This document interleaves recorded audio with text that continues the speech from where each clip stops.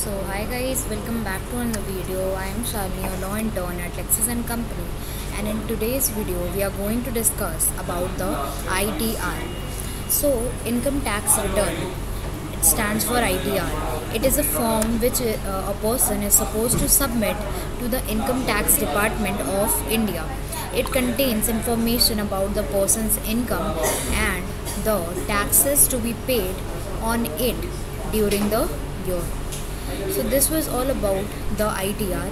We will continue this topic in the next videos. If you have any doubt about this topic, please do comment in the comment section. I'll get back to you as soon as possible. So that's all for this video. Thanks for watching.